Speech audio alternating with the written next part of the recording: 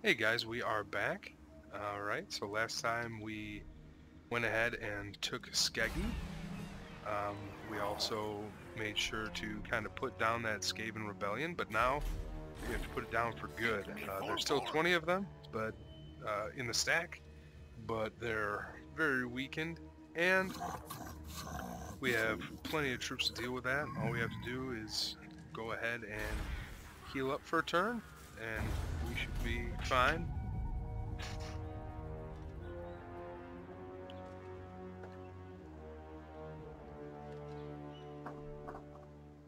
Oh, and what's he gonna do? He's gonna siege us again.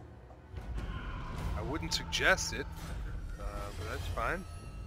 He put his troops together so there's only 12 of them to our 17, so that actually helps. And we're gonna have backup from the garrison. So the only annoying part is that he delayed our construction for the gold mine and for the insect breeding farm. So other than that, no big deal.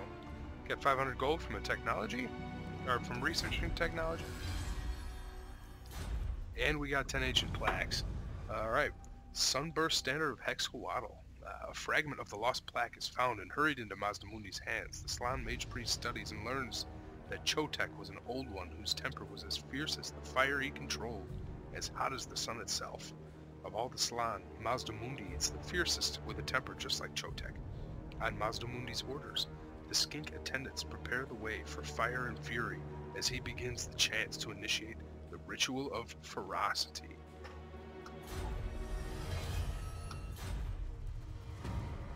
Alright, and we have to get we have another mission, get a trade agreement going with the humans here. So first things first, we're going to look at the rights. The right of ferocity costs 1,400 gold, and we need 12 turns to get it, so that's kind of annoying. We're not going to get that in time, so they gave us a mission we cannot complete, I don't think. Oh, actually, that is a mission that lasts until we complete it, so that's good. But we have 10 turns to get a trade agreement with the New World colonies, the sign of Tlazolcoatl. Tlazolcoatl, the impassive, is patient and determined. His sign is flocks of birds, suddenly becoming still and silent, perching for days and never moving. A great plan will be revealed in time. Until then, the lizardmen must grow in power, both militarily and economically. This will please the Old One and award his followers a sacred spawning. So we can get a sacred spawning of blessed horned ones. If you play the original Total War Warhammer, blessed spawnings are basically regiments of renown, but they're just upgraded versions of these units. Not as good as regiments of renown, but better than their normal counterparts. So just to explain that, let's research technology. We can either get plus 5 melee defense for source units, or plus 2 experience for skink units. You know what, we can get plus 2 experience for source units right after, so I like the experience. Upgraded units are always good. They're better than their normal counterparts, so we're going to do that. We're going to go ahead and take out these Skaven. This isn't a battle at all, so we're just going to auto-resolve. Barely lost anybody. We are going to go ahead and replenish our forces, though, because we are going to want to go ahead and start moving towards Chotek's causeway. There are more Skaven over there, so we're going to want to go ahead and do that. We still cannot build the Holy Ziggurat. That is one of our quests, but we have 2 turns and we should have it. So that is awesome. As for right now, you know what? We will go ahead and get a 20 stack going before we go ahead and charge headlong into those Skaven. And we're going to get shielded Source Warriors. Protect us from those slinger units that they have. The computer likes to spam the hell out of those, so we're going to go ahead and do that.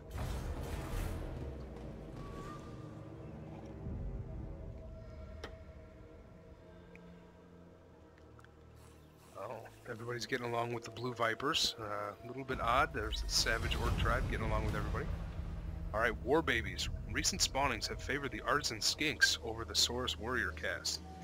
Indeed, workers are important to the great plan, but the world is threatened from within, also, and must be defended. You must be prepared for whatever foul ploy the vile servants of the ancient enemy or the great horned rat may unleash next. Alright, so we can either have negative 50% recruitment costs for Saurus units, or negative 50 for Skinks. We're going to go Saurus. Saurus are better than Skinks. Sorry, until I can get Chameleon Skinks, it's Saurus every single time. Alright, so now we have more growth and casualty replenishment in this province. Let's see if we can get this trade agreement going here. Who calls? You have a proposal? We are willing to hear it. Yep. On it. There we go. So we have that. We're also going to get military access just in case we need to run through their lands. Oh, they're going to go ahead and offer me an alliance with 200 gold to boot. Sigma's will. And I still want military access. I don't agree. Ah. Alright, well, we got everything else we wanted from them. So we have an alliance. And we have a trade agreement. So we really don't have to worry much about the south for right now, since they're kind of guarding it. And we know the savage orcs are around here. So we're going to move north. And we have our, I believe, our first blessed spawning. So, yep, there it is. We can't recruit it because we already have a 20 stack, but there you go. If you remember, we saw some Skaven run into this settlement previously. So let's go over here. This should be a Skaven settlement. Alright. There we go. And of course we're going to declare war.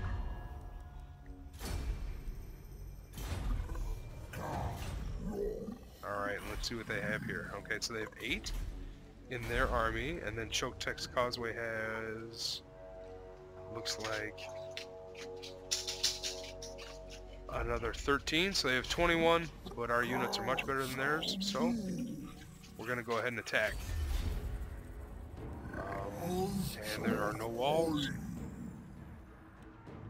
And looks pretty like a pretty easy fight. I'm gonna go ahead and auto-resolve it. Only because, not that I'm scared or anything, just because it's such an easy fight, you might as well. Don't want to waste the time and effort. We're gonna go ahead and sack it, just because the unit replenishment is so high. So we'll do that, and then we're immediately going to go ahead and take it back over.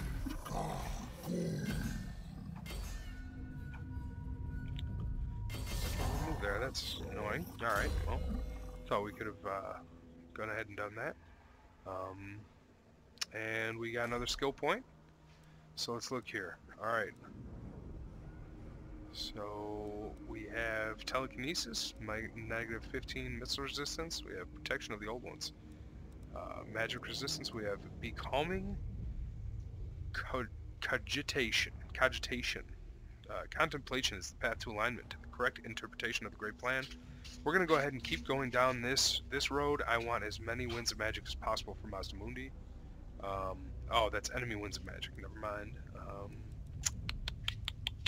What to get then? We're going to upgrade the net of Ammontok. Yep. Again, I showed you how effective that spell can be. Why not use it?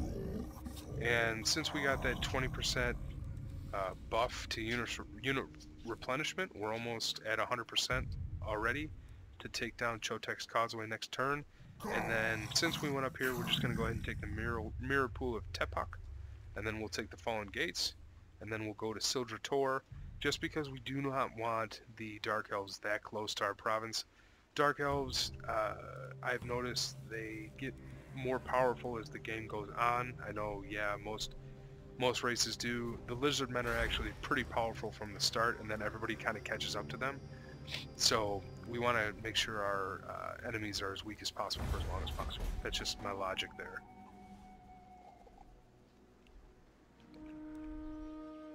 Well, there's Clan Gnaw. Where are you going, you cheeky monkey?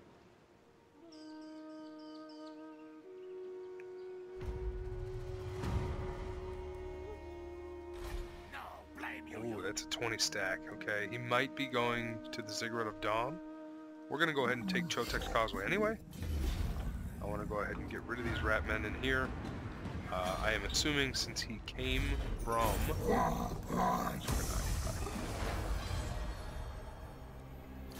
Since he came from the Mirror Pool of Tepak, that they have an army there as well, that they have settled it. We're going to see what he does here. I want to... Oh, we can build a Holy Ziggurat, so we're going to do that. The Ziggurat of Dawn has 5. Okay, so... what are they? Just skinks. Alright, well, we're gonna have to do what we're gonna have to do. We're gonna get evasion. One, because for Mazdamundi, I don't know if this is for any other, I haven't used any other magic user lords in this game yet, but he not only does get the plus 6% speed for the evasion, but he also gets a plus 5 melee defense bonus. So I don't know if that's new for Total War Warhammer 2, or if that is Mazdamundi specific, but that is really nice. That's gonna get him hit less by his melee counterparts attacking him. And just to be safe, do I even want to put a lord there? So the lord's going to put us in red economically, and I mean, we can take out a 20 stack of Skaven no problem at this point in the game, pretty much no matter what. So we'll let it play out. We'll see where they go. Hopefully it goes north, to be honest. Oh, nope. Nope, he went right where I was expecting him to go. Alright. Capture and occupy the Mirror Pool of Tepak. Okay. So, we will go ahead and do that after we get rid of these Skaven. But we have to get rid of these Skaven first. These guys are going to be a real problem.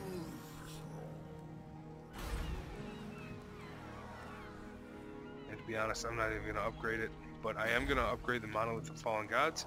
As you can see, it increases income, it increases growth, and you get better units in the settlement to defend it. So, if the Ziggurat of Dawn goes down, oh well, that happens sometimes. Oh, there it goes. Alright, we'll fight it just to thin their numbers a little bit. Not that it's going to matter much. Maybe we'll take a couple of them down, who knows. In this situation, I am not going to go too heavily for the Lord. I'm just going to go for the units and try and take out as many as possible. And I have all melee, so I'm just gonna throw them in there. There's really not going to be much. Yeah, I mean this is going to be a slaughter of epic proportions. Look at all these rat men, ugly buggers, every single one of them. All right. Okay.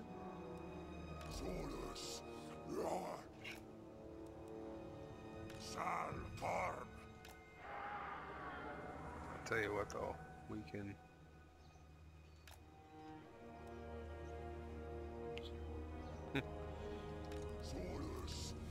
gonna make it count, that's for sure. Alright, we're just gonna watch this happen. Alright.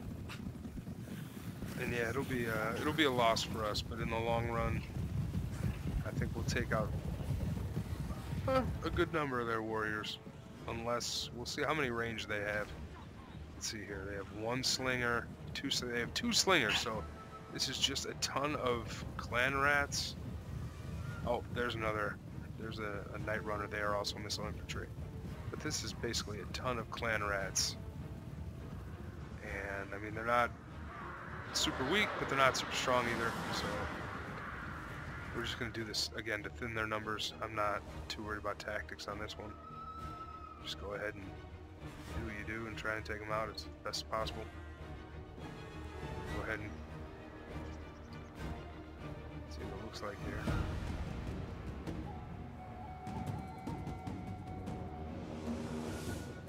I mean, again, you can see this is a 20 stack on a 5 stack with no lord, and they are faring quite well. However, no matter how good our tactics would have been, there's no way we would have won the day here. But again, just trying to thin their numbers. You can see on a few of their units we're doing pretty well.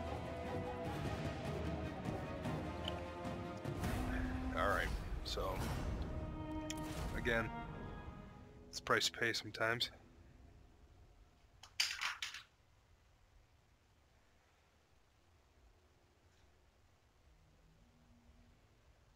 Hope you all are doing well wherever you are and whenever you are.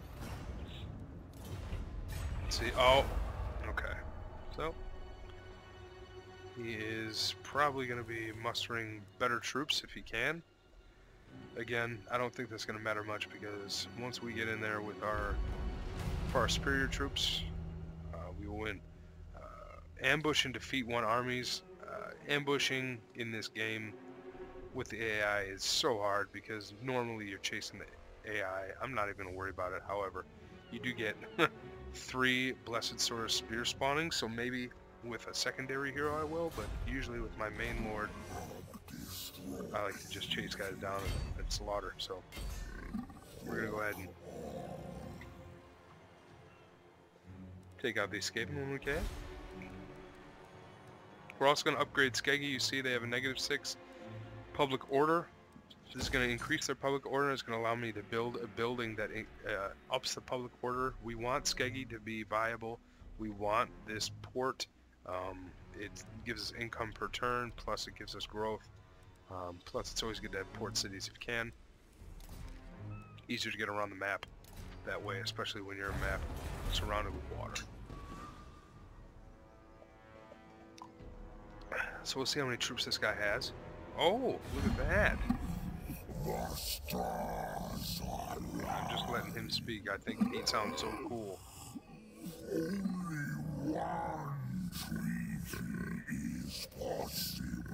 Now I won't have him talk like that every time, but I just think he sounds really neat. He kind of sounds like Treebeard from Lord of the Rings. I will join the war against the Savage Orcs because you're in the way of them anyway, so I'm not too worried about it. And it gets the humans to like me more, and right now I want them to like me. So there you go. No, charging in we will not. We're not going to take leadership for casualty replenishment, no. We're not going to do that. Alright. The above ground spawning pools must be prepared. New skinks will be required if the plan is to be interpreted on schedule. So now we need a new research. We're going to go ahead and get the sequence of swords spawning. Those spawning pools located underground must be ready. War is always at hand, and fresh source will be needed to fight. So we're going to get +2 unit experience for all new recruits. Okay, that's a lot of Dark Elves coming, but we're gonna secure the Ziggurat of Dawn first. Sorry, Elves. All right. You know what? We'll fight it. I don't want you guys to sit here and see me auto-resolve every single battle. And again, as you saw, the Skaven are quite weak, especially early game. So these early game fights with the Skaven, I could probably auto-resolve every single one and win every single time, but that's not as fun as kind of trying to get a good battle plan going here. Again, it's mostly just spears and swords, so we're going to set up here. Or, no, we're going to take this hill. Alright, so as you can see, there's this hill here. Oh, we can never get our troops there. Or do we have to be a super thin line? Yeah, alright. Wow, I have a lot more troops than I thought. Okay.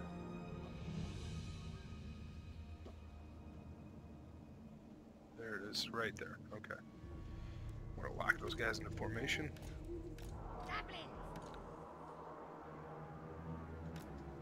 Nope.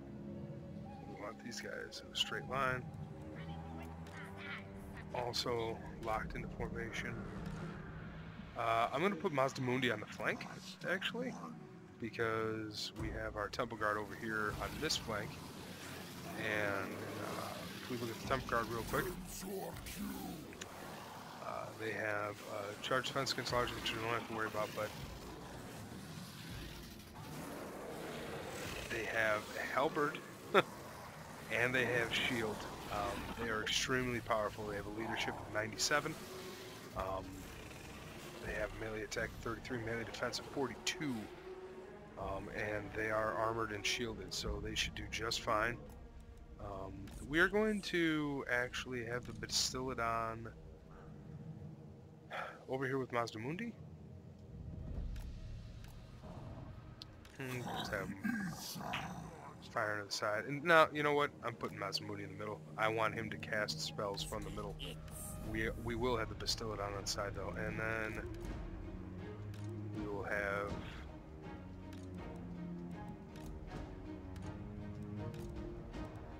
our Cold One Riders coming from the side, but we're going to charge with our swords first. So as you can see, the computer's going for the high ground. We're just going to go around them. And we're also going to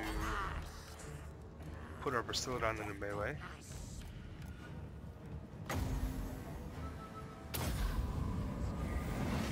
Go ahead and have Mazdamundi cast the net of Amintak, because I want those guys to be tied down once they are in melee. And our melee units should reach them just about at the right point. We're going to have our... now we're going to have them blast the Skaven slingers from the top of this hill. That's what I was hoping for. Just luckily it turned out that way.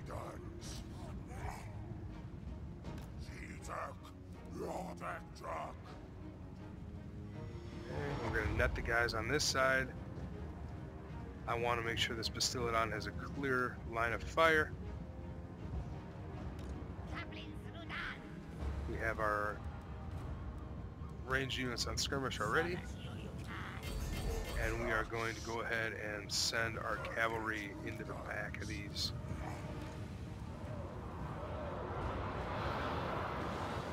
Alright, so let's watch it here.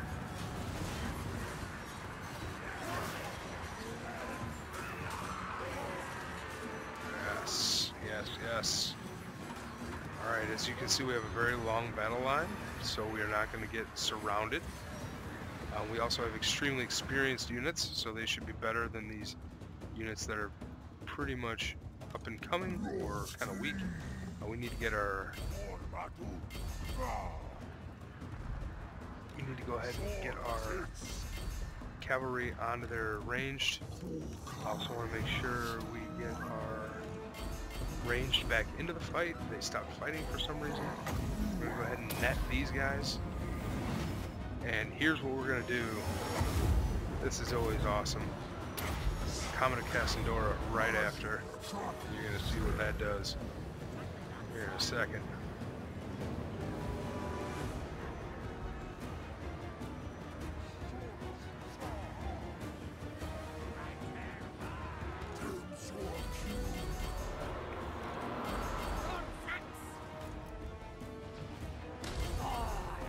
This guy's just blasting away at these Skaven slingers. Let's send him in on the flank. So let's watch this spell here. Oh, gets already took effect. Well, we can net him again. I apologize for bad camera work here, folks.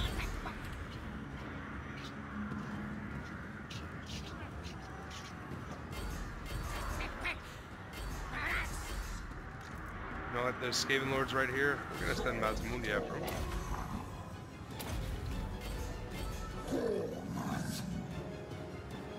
Because, I tell you what, these Skaven aren't putting up any sort of fight. Except for maybe right back here. Yeah.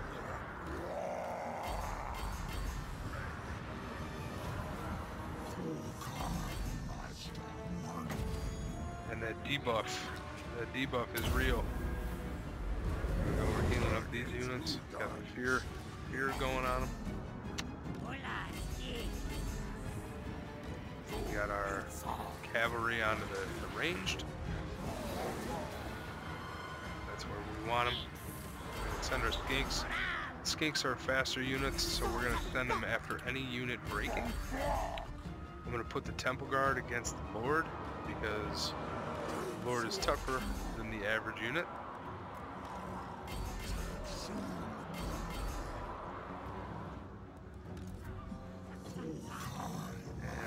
just gonna put Mazdamundi right in the middle here.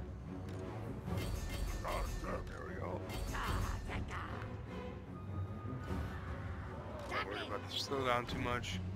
Okay, so there's 2 shattered. This guy just needs to shatter, which they will eventually. If they keep getting chased, that is. I have to keep making sure I say that. The unit needs to get chased in order to shatter completely. Or just get their morale crushed so fast, so quick, that it doesn't matter. Okay, so he's shattered. Send our cavalry against somebody else who's trying to run away. They're shattered, they're shattered. Okay, so let's send our monsters in. There we are, okay. And let's just polish these guys off here. Send our cavalry against some guys, get them some experience. Just taking out some guys in the middle here. Really know where those rats can go. And I'm just doing this for the experience. Always want to make sure that your units are as buffed as possible. Oh, okay, yeah, let's kill the warlord. That will at least gain us some decent amount of experience. Again, a lot of these Skaven units, unless they're higher tier, they do not get you a lot of experience for killing them, so. Where is this guy in all this? Oh, there he is. Just getting knocked around by Mazdamundi's palanquin. Let's see where he's at. He's at... Can't even tell. 163. 103. Mazdamundi's putting the hurt on him. There we go. Alright. So we, again, I mean, we took out 26 units. We barely took any damage. Now, that is a lot thanks to Mazdamundi. A lot thanks to the level of our units. But also, just based on the fact that, God, the Skaven early game are just so terrible. Which is fine with me. I hate the Skaven completely, so...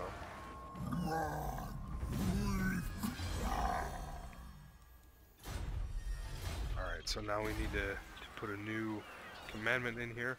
Again, we're going to do public growth and order and income from buildings.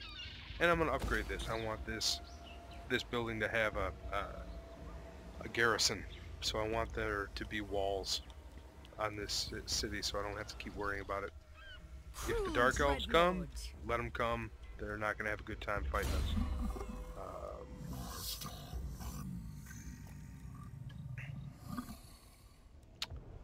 I'm also going to get the Shield of Sapphire. This is a constant effect that gives 11 damage resistance. So.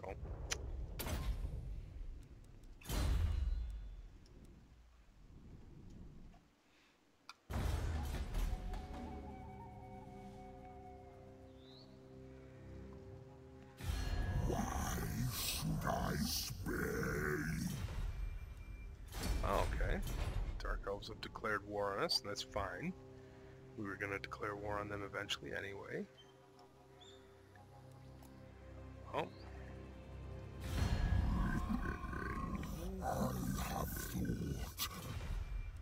Oh yes, now they're going to give me money for military access. I'll take it. Sometimes it's better just to let the diplomacy come to you in this game.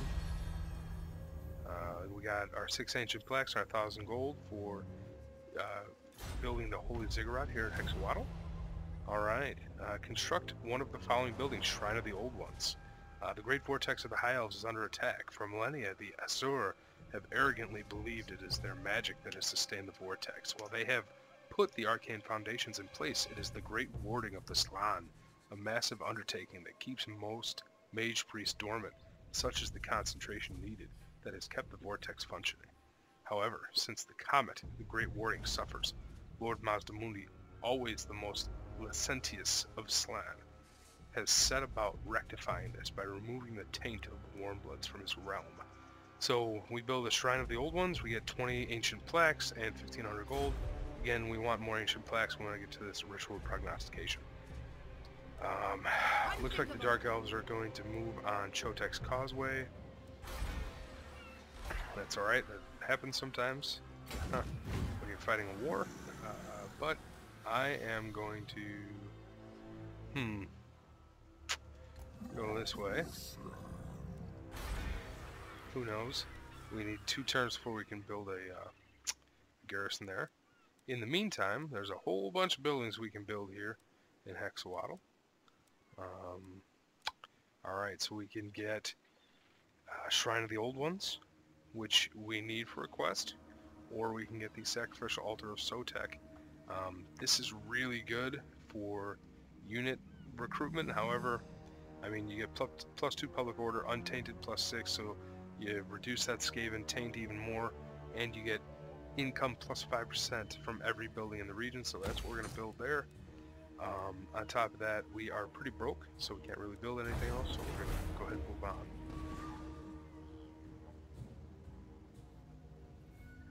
There we are. That's fine with me.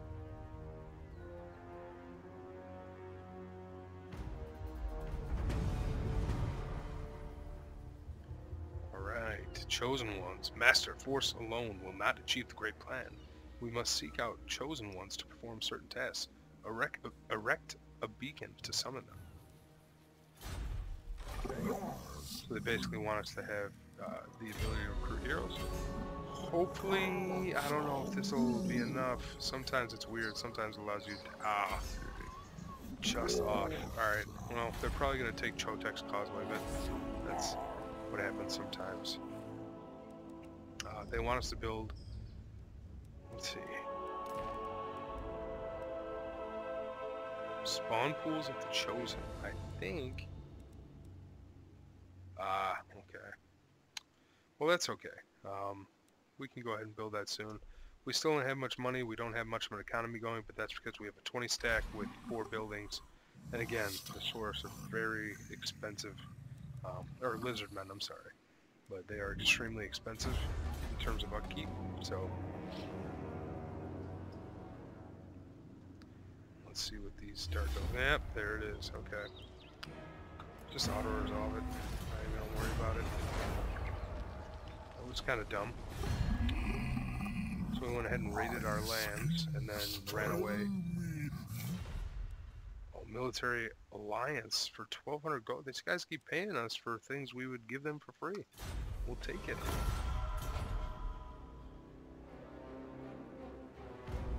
Alright. Well, they took 370 gold. Oh no.